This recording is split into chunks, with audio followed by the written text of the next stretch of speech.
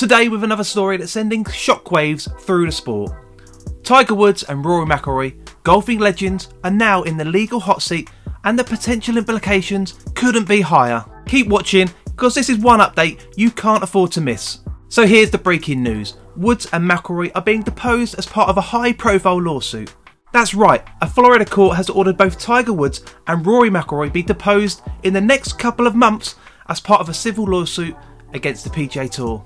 And the allegation that they conspired to harm LIV Golf.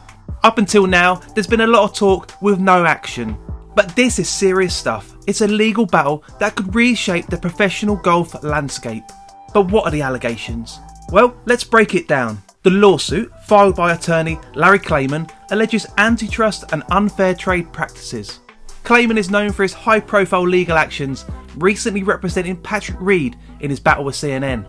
He stated, Woods and McIlroy are not above the law, signalling the seriousness of this allegation. Well, it's alleged that these two golf giants used their influence to block the rise of LIV Golf.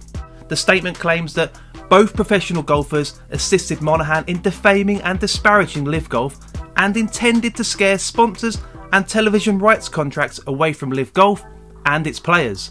I hate LIV. I hope it goes away. We're talking claims of antitrust violations and unfair trade practices. This is serious business. A real life courtroom drama with our favourite golfers in the main roles. This could be a Hollywood movie. I could see Jack Nicholson playing one of the main roles. I want the truth! You can't handle the truth! Klayman launched the antitrust suit a year ago in a challenge to the perceived monopoly held over professional golf by the PGA. What's at stake here is massive. In a deposition, witnesses are questioned under oath, and the testimony given by Woods and McIlroy could be crucial in determining whether their actions were anti-competitive or just part of the cutthroat world of professional sports. Depending on how this plays out, we could see a real shift in the power dynamics of professional golf. The PGA Tour's monopoly, the future of LIV Golf, even the legacies of Woods and McIlroy. Everything's on the line. Maybe this is why McIlroy is softening his stance on LIV Golf in recent days, with comments that he was too judgmental at the start. It's probably judgmental of the guys that went at the start. And golf social media is buzzing. Fans are split. Some are standing by Woods and McIlroy, while others are calling for a real shake-up in the sport. The lawsuit is more than just legal talk. It's about the integrity of the game that we love. So where do you stand? Are Woods and McIlroy in the wrong, or are they just protecting the sport's traditions?